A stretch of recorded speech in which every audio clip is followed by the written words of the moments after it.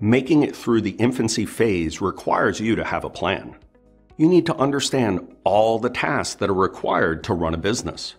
Beyond understanding the tasks, you'll need to figure out how you're going to get them done. The E-Myth highlights how dangerous this phase can be if an entrepreneur attacks it without a plan. Let's start building a plan for your business. I like to use a framework called a value chain to identify all the tasks required to run the business. Here are the elements to consider. For each one, build a specific task list and determine how you'll accomplish the task. Remember, the idea is for you to not do it all yourself.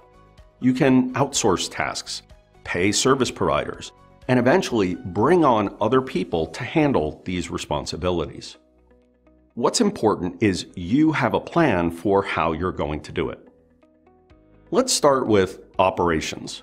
That's where your product gets made or your service gets delivered.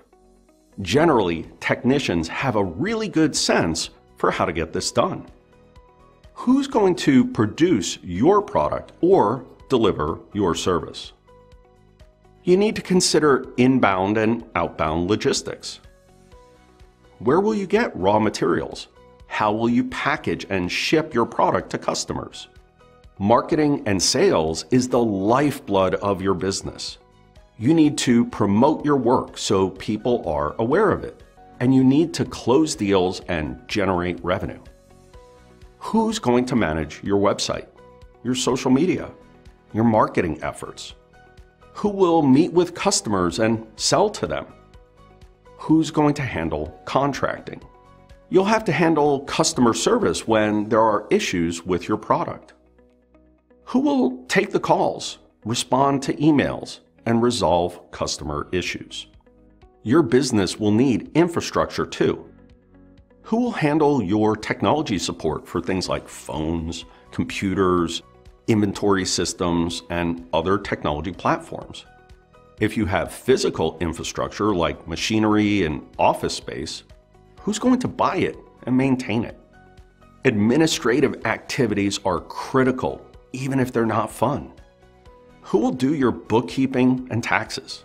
Who will handle legal and regulatory requirements?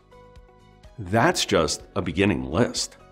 Each business is unique and will have its own special infant demands. Just like you wouldn't want to bring a newborn home from the hospital without proper preparation for its needs, you don't want to start a business without planning well for its needs too.